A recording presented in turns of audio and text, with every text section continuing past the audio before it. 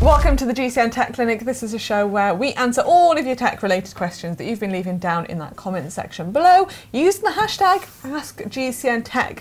Now we are going to do our very best to answer all of your tech questions, but if we did miss one this week that you have left under last week's show, make sure you leave it again and try to answer it next week. Right, first up this week, let's get into it. It's from Gems and Hidden Histories. They say, on my new road bike, I'm getting a very frustrating chain vibration when the chain is on the small rear cogs and the small front chainring.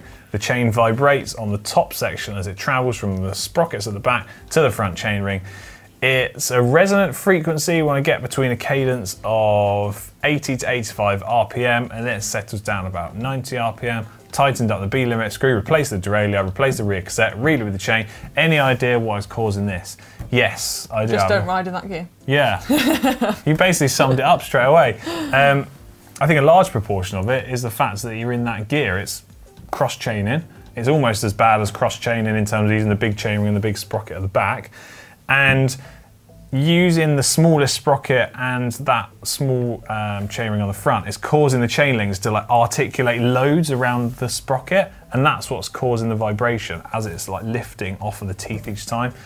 I would basically just try and avoid using that gear. There is of course the other obvious things to check, like that the limit screws are set correctly and the chains are the correct length, but it sounds like you've covered a lot of that stuff. Yeah. So it's really like best practice to avoid that gear. There you go.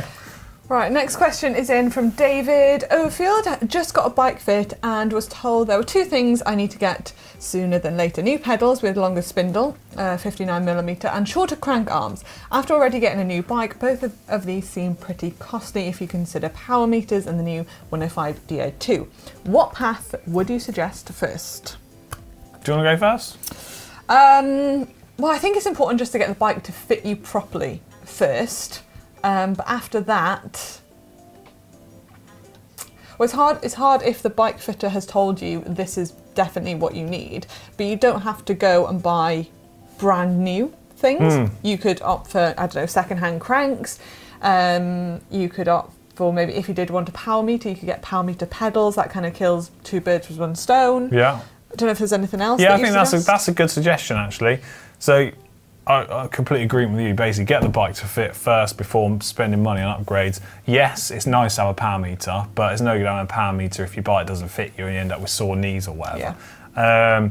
In terms of the pedal axles, instead of having to buy new pedals, there are some adapter kits which will either have a different axle for your pedal, or you can have spacers and bits that will space it out. Yeah, that's a good idea. So that's a bit of a lower cost option. And as you said, yeah, like look around and buy second-hand stuff. Yeah. It's a great way of saving some money. And in terms of power meters, well, there's some sort of smaller or lesser known brands which sell some cheaper stuff. So take a look. And I think that's a good option as well, instead of you going to spend a load of money and you might not like the shorter cranks, even though the bike fitter might have said that's what works for you, you might get it and you think, well, no, this isn't for me. Yeah, bike fit isn't like, you don't have to rigidly stick to that. No. It's sort of guidance on what's best for you. Yeah.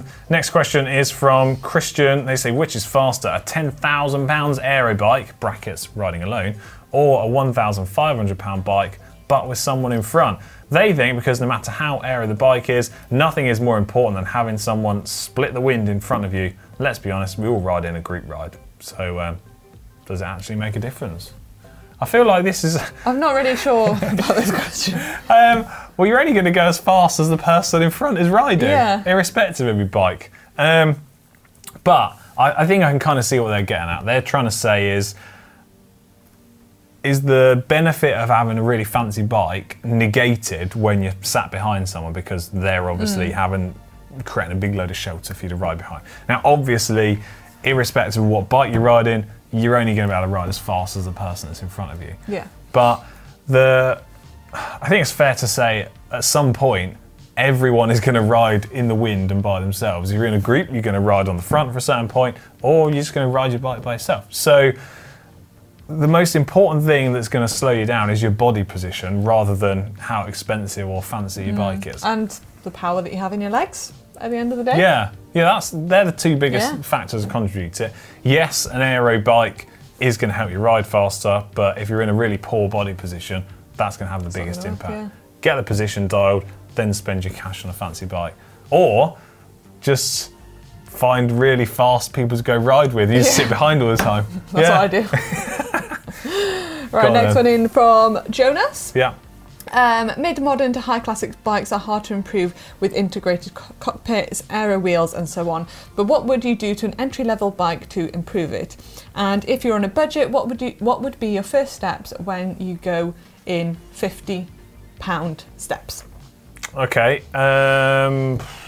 Well, I don't know if we're talking on a new entry-level bike or a second-hand one here. So if you've bought a second-hand entry-level bike, I'd say the first things to be investing your money and time on is to making sure that the bike is actually functioning and working correctly. So give it a good clean, spend some time maintaining the parts. If you can take any bearings apart, clean them, re-grease them. That way the bike's going to last. That makes a big difference as well. Yeah, and then the things I would next move on to are getting the bike to fit you and make sure you've got a good position in terms of not only comfort but aero. Because if you want to go fast, as we've just said, body position is pretty crucial. Yeah. And if you need to adjust that, low-cost versions of stems and bars just get second-hand alloy parts. Really good. But I also think, I don't know if this is the right answer to your question, but tyres. Yeah, mega upgrade. That's a really good upgrade that you can make, which can be done in 50 quid. Oh, easy, and inner tubes as well. Yeah. Tyres and inner tubes are one of the first things that we'll always suggest upgrading. Yeah. That is a good shout. That is the only thing that really touches the ground when you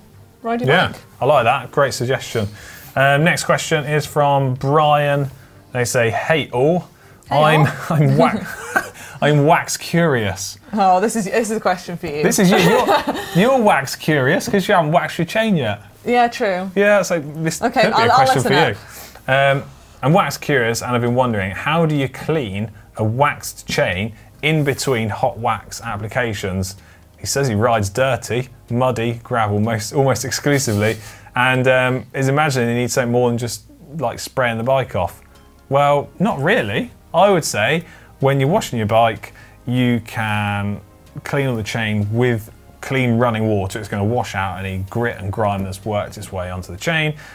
You can also use a really mild soap that's not going to damage the wax or break any of it down. And then it's literally just a case of drying it all the cloth.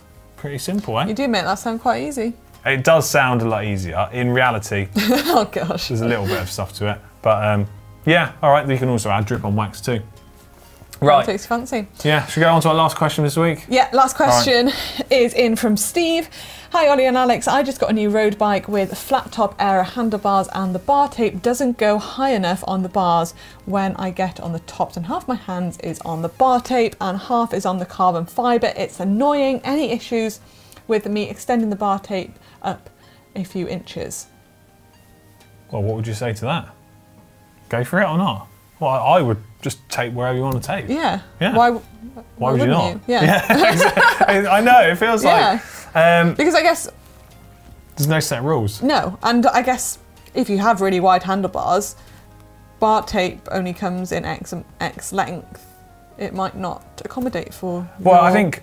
Yeah, I get what you're saying. I think what Steve is talking about is... So some Aero bars have like small little indents where the manufacturer's assuming you're just going to stop the tape, and then it's carbon fibre across the top because it's more aero that way.